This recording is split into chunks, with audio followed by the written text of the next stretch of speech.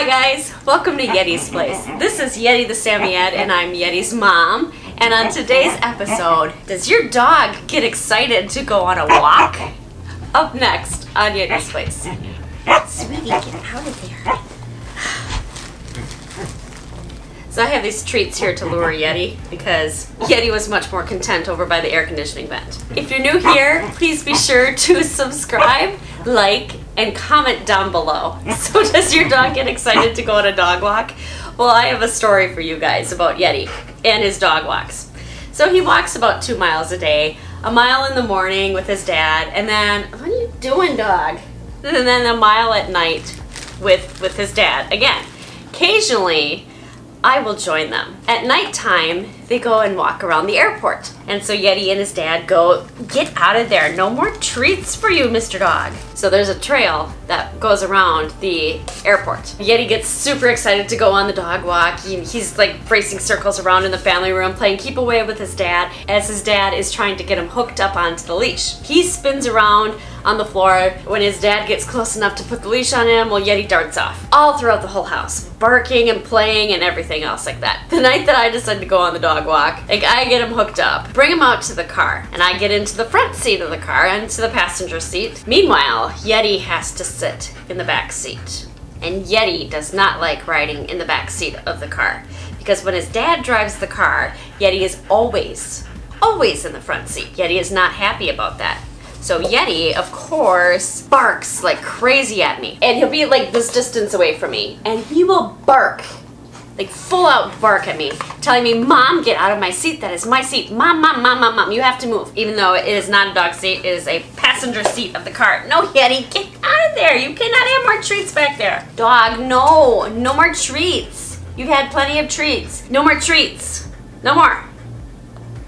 Yeti is barking in my ear. And then I turn around and I look at him and I tell him no! And I try to grab onto his leash to get him to sit, and Yeti plays keep away from me in the car. Oh, he's a stinker. So we get out, open up the door, and there were people walking their dogs. Oh my goodness, Yeti is not neutered. So he gets really, really crazy around other dogs, male or female. So we have to always keep him under control big time whenever anyone else has a dog and whenever anyone else walks by, because Yeti's like, oh boy, there's another dog. Hi guys, you wanna play with me? Wanna play?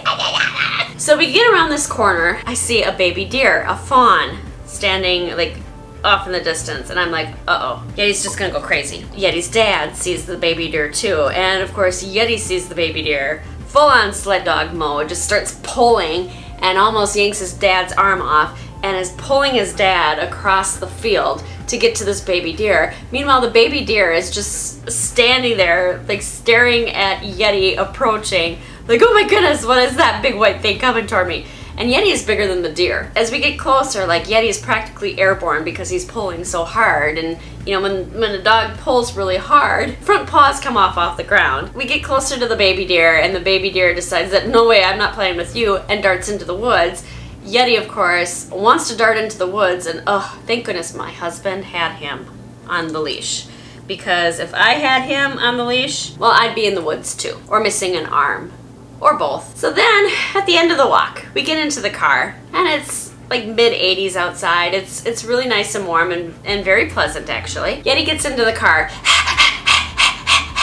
and he's squeaking because the car is so hot inside of the car. He just sits there and squeaks and squeaks and squeaks at us. Meanwhile, we have the air conditioner like cranked, and we have the windows open too to try to cool him off. He's sitting there,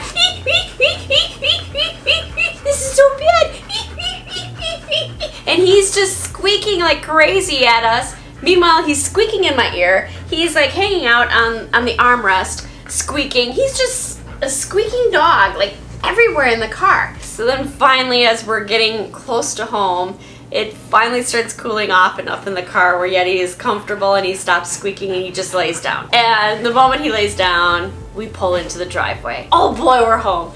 So then he gets out of the car, races inside the house to his water dish and inhales the entire dish of water. So that is what walking the Yeti is like on a daily basis. Oh, and then Yeti also raced underneath a bunch of pine trees got pine needles on him, and he got some pine tar on him too. So that grooming job that we did on him, Yeti, come on, you have to be cooperative. No, I'm not feeding this to you. I'm not giving you this treat.